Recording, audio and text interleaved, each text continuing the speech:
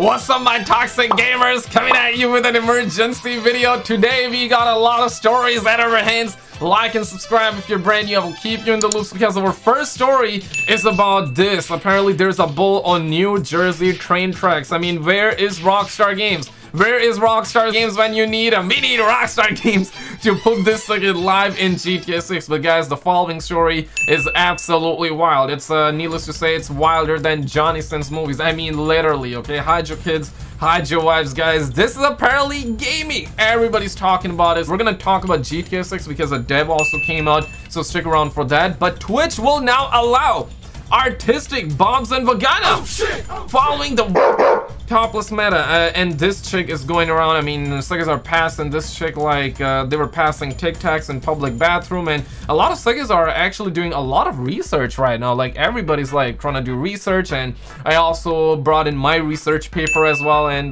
needless to say, the story is kind of wild, and I gotta say, we must stay focused, brothers. We absolutely must stay focused. And Twitch, apparently gaming website, right? Twitch has updated their content policy, changes to certain content now allowed with labels, and artistic permitted under theme labels. There will be also game, apparently content. I cannot say certain words on YouTube. Labels are gonna be necessary, and the type of labels they're probably talking about are like, hey man, if you're a man and you whoop out your BBC, you whoop out your BWC, it is over. You're gonna be sent to another dimension. But if you're a female, it is fine though. You can show your bobs vagina, you can do the OnlyFans content. Twitch has literally turned into like softcore. I mean, suckers have been saying like it has turned into softcore for a while now, but it has fully now.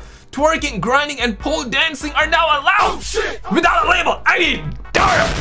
Like, young suckers really out there doing that shies, and they actually put out this popular dancey shit. Twerking, grinding, and pole dancing are now allowed, and everybody went into coma right now. Like, suckers dropping lemels, Opera GX saying Twitch right now, Twitch is so finished, what happened to Shame? Carrot Top out there setting trends and changing policy, OnlyFans model after going to Twitch to make money off of artistic. I mean, damn, bro, these suckers are hiding behind artistic. One guy actually put out this meme. I mean, where are the lies? I gotta ask, right?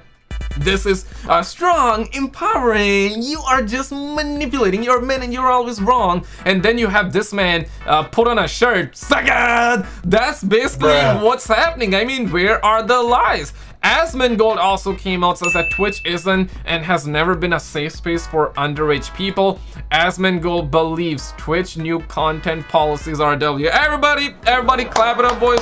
Clap it up. Twitch policies are a W, Asmongold says. And listen, I love the homie, okay? I love the homie, okay? I love the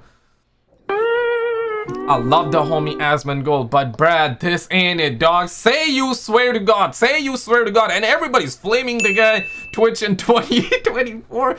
Then you should have always been 18 plus. And let's be real, right? Like, how many times you have signed up and you put your age 18 plus? Man, I was 13 years old and I was always telling everybody on the internet that I was 18. Whenever they would ask, I would be like,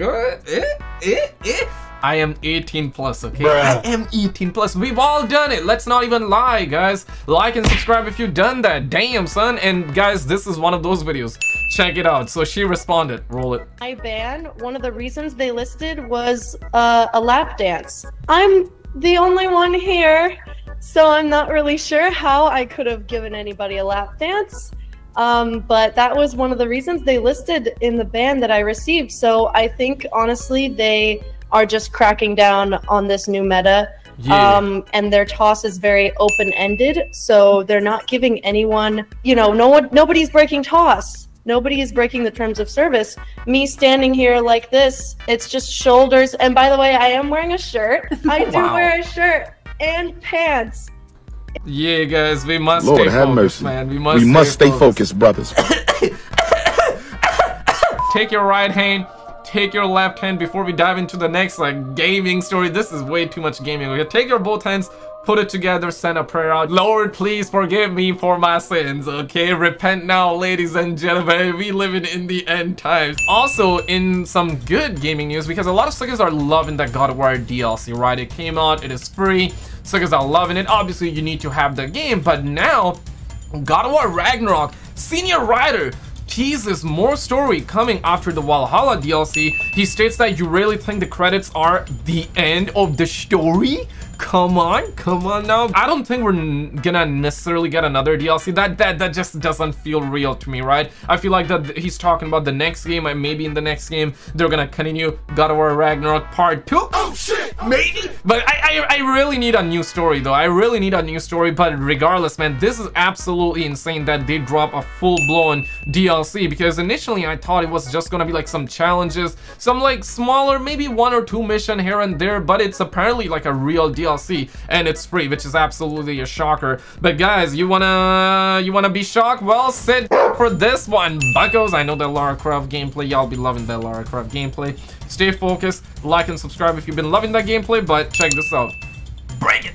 Rockstar Games and Netflix have released Grand Theft Auto, the Trilogy, the Defective Edition on mobile. On mobile, and the wildest thing here is that nobody is mad. I refuse to believe that, bro. I refuse to believe that. Everybody's loving this second right now, because the entire reason nobody's mad by this and everybody's like praising it, everybody's like, yeah, F yeah, Rockstar Games, you do you, kings. We love you, brothers. We love you, my dudes. The reason is because they actually revealed the GTA 6 trailer, so now nobody cares. Everybody's like, yes, man, it is happening. Give us the Defective Edition. We don't care. And personally, I want to see that GTA 4 remaster edition. Come on now, guys. Like, not defective though. I know y'all suckers love Defective Edition. Y'all suckers want to be memeing. Y'all suckers want to be ripping a soul. Y'all suckers want to be going in gang. Y'all suckers definitely want to be. You need some sauce. You need some drama. I get it. I need that too, guys. But sometimes we also need some good games. And speaking of that,